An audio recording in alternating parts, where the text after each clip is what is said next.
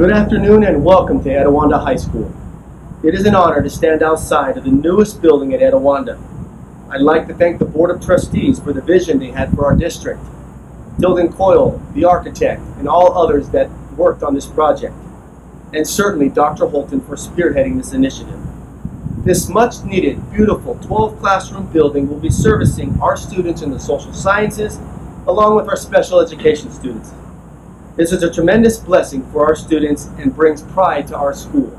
Now, without further ado, I'll cut the ribbon, signifying we are open for business.